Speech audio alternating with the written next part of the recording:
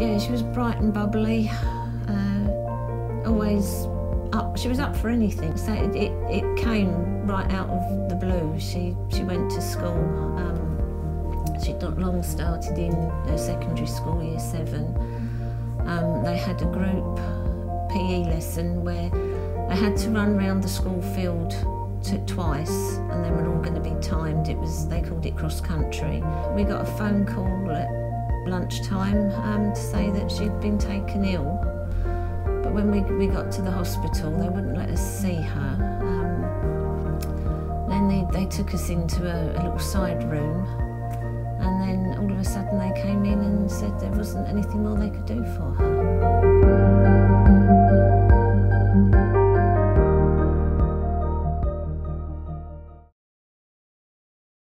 This is me in the middle, in the green, and my 2 sisters and my mom.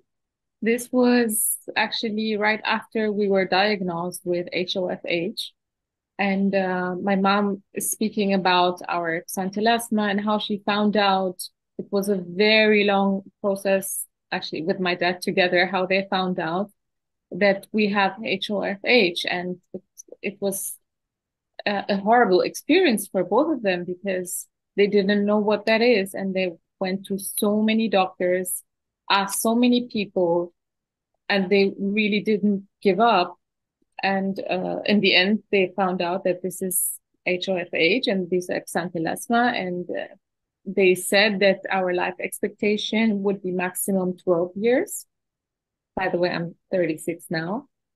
Yeah, and this is the video how Professor Dr. Steinhagen-Thiessen explains what we have and how she asked my mom questions about how we found out.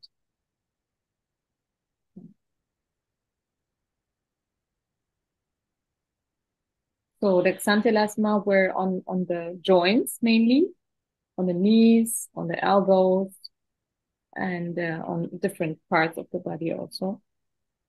Yeah, it was a very difficult experience as a child to go through that. Here you can see my sister's knees. It was the most extreme case with my middle sister. So we are 4 children, and at that time we were 3 girls.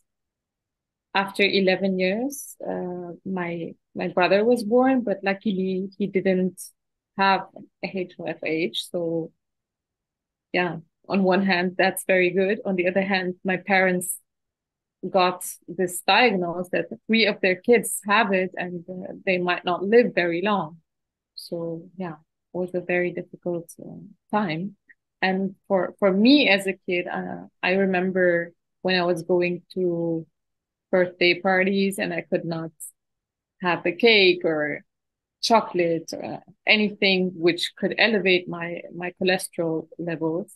And I didn't really understand, but I was really lucky, first of all, to be in Germany because I have Syrian Turkish roots. And second, my parents were really powerful to go through all of that and not to give up and to try anything they could try because they didn't have any knowledge and they were trying to gain knowledge and to ask and to read and to do everything. So yeah, I was really lucky. Hi, I'm Avery Watts and I'm from the United States. I'm 15 years old. I live with my mom, my dad, and my 2 brothers. I also have 2 dogs and 1 cat. I go to a high school for the arts, where I study dance and an advanced course load of both high school and college level classes.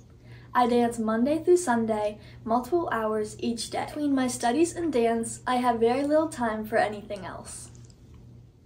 When I was 6 years old, I was diagnosed with HoFH. I didn't have any of the typical symptoms, but my mom knew HoFH ran in my family's history. My mom asked for the doctor to test my lipid levels.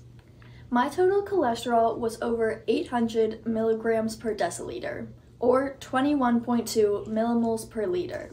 So, I was quickly referred to a pediatric cardiologist. The first doctor we saw told my parents that I shouldn't start treatment until I went through puberty. Thankfully, my mom sought out a second opinion from a different cardiologist. I was started on treatment immediately. Over the past 9 years, I have been on oral medications, had LDL apheresis every week, and I've started on a drug transfusion that has brought my levels down significantly. This has allowed me to now only have apheresis once a month. My mom has advocated for me over the past 9 years, getting me the best team of doctors and treatments available. I don't know where I would be if I didn't have such a strong advocate. HoFH in my treatments has caused me to miss out on birthday parties, field trips, and a lot of school. My parents and doctors have worked hard to make sure I'm able to live as normal of a life as possible. Though my normal isn't everyone else's normal. We were very lucky. Avery showed no outward signs of having HoFH. So she was diagnosed, we like to say a little by accident.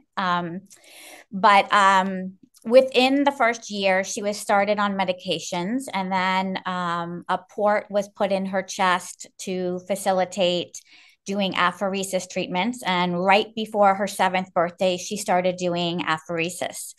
Now, these treatments were a little difficult for a couple of reasons. First of all, for Avery, to facilitate the apheresis and the amount of blood flow that needs to go through the machine, the needles they use are very big needles. They're 16 gauge needles, I believe, is what is used on her. And so seeing 2 16 gauge needles stuck in your chest every day when you're 6 years old was quite traumatizing. There were times that, she'd be screaming and crying, and we're trying to hold her down, and we're crying, and it was just a mess. There was a lot of trauma in the beginning, and we were going originally every 2 weeks, and then for many years every week.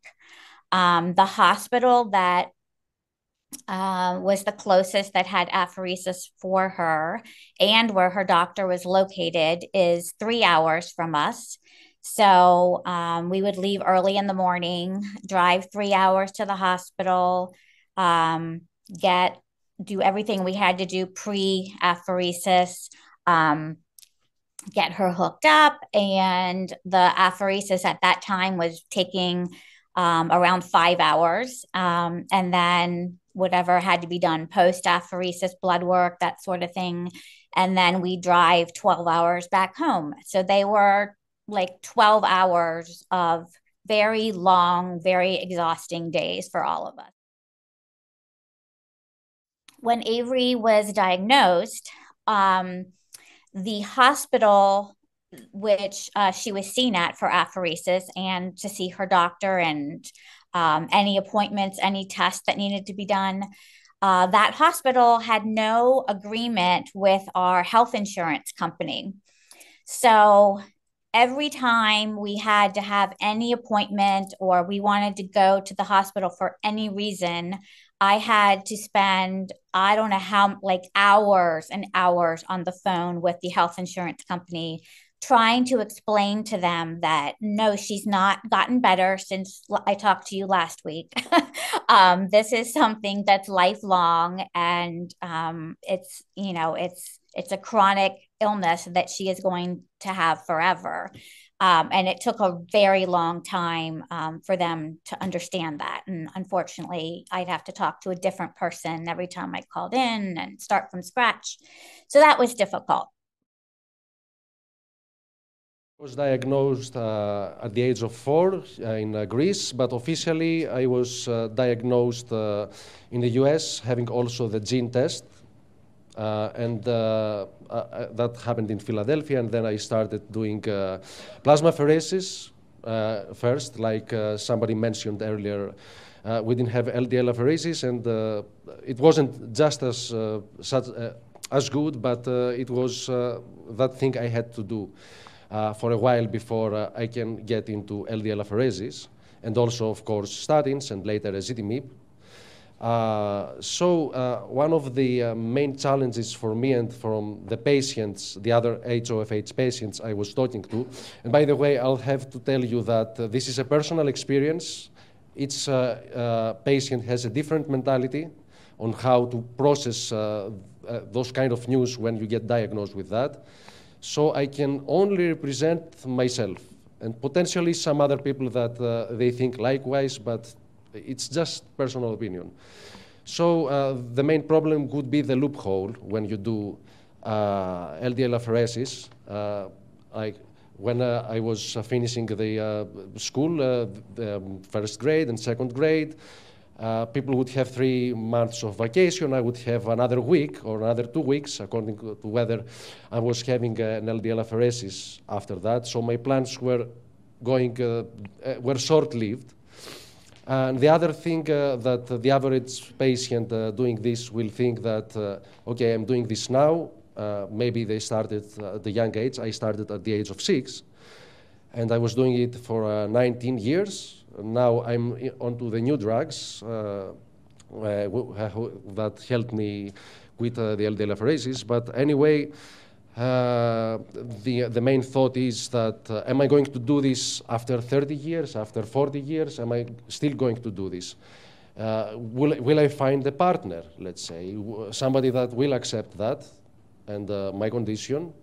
I think that fellow HoFH patients, at some point of their lives, they had these obscure thoughts about the future and how will that be. And then the other thing I would like to say is that we also, it's funny because some of us, we have this feeling of dirty blood. For instance, if you do your treatment every other week or every week, you feel, let's say you do it on Friday morning. So on Thursday evening, you will feel like you are very heavy, even though it's asymptomatic. You will feel very heavy, like you have, well, it's pure psychology, but you will feel that. And then the next day, once you have done your apheresis, you will feel very light. Even though it's exhausting, you will feel like you have energy to do many, many other things. Hi, I'm Marwa Sadek. I'm 38 years old and I live in London, UK. I work as a medical interpreter and hold a degree in psychology. I have 2 beautiful girls. One is 6 years old and the other is 12-year-old. A very keen tennis player, and I enjoy reading whenever I get the chance. As when you have younger children, you tend to run around their hobbies rather than your hobbies.